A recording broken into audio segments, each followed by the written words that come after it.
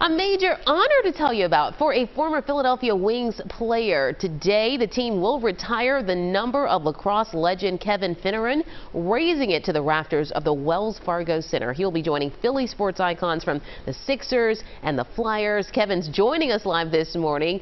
Kevin, it's good to have you here with us this morning, and congratulations. You're like the 18th person to receive such an honor. Tell me how you're feeling about this moment. I'm super excited and super nervous, Natasha, and it's going to be a great week for Philadelphia. My number tonight, the Wings win tonight, and obviously the Birds win on Sunday. Well, I'm excited for you. Now, the banner will be unveiled tonight, but we have a replica of it here. I'm going to run and get it out of my bag here. It's a little replica. It's nothing like the one that we're going to see there, in person. But the first 5,000 fans in attendance will actually be receiving one of these replica Finneran banners. So what are you most looking forward to just about this whole night? And here's the banner, guys. We've got the mini version. It's the mini-me. What are you looking forward to about tonight? That's me now. I was larger, 20 years ago. I'm looking forward to seeing the fans and my family and the kids that I coach and my teammates and the current.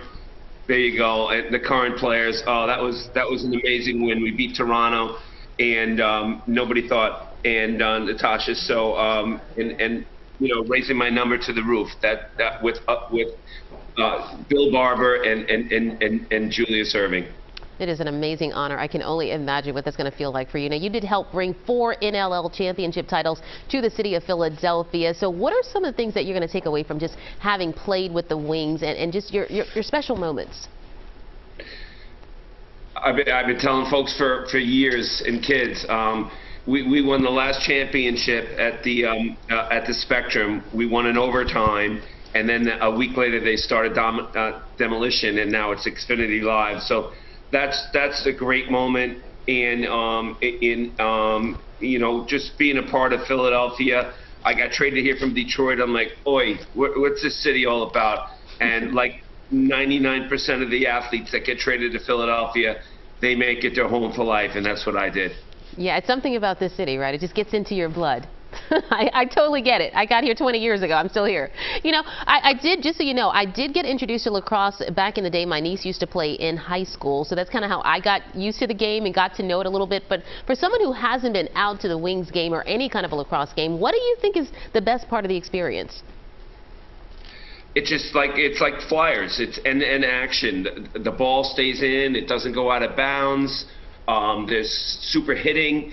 There's high scoring. An average game is like 11-10, and the players are meat and potatoes, and they'll meet you right outside after the game and shake your hand and kiss your babies and sign your autograph. Well, you talked about the fans and how special they are, just the interaction with them. So are you hoping to at least get to kind of chat with some of the fans and meet the fans? Yes, Miss Barry, who's been my right-hand woman over the last couple of months since I was notified, they're going to have a nice table for me, and all the fans that get those nice replica jerseys will come over, and so at halftime, and so I'll have a chance to say hello to them and meet new fans and old fans and my family. Well, that's going to be awesome. We are so thankful that you were able to take time for us today. Congratulations on this amazing honor, Kevin. We are wishing you all the best. Now, the Wings game is tonight at 7 p.m. at the Wells Fargo Center. Take care. Thank you, Natasha.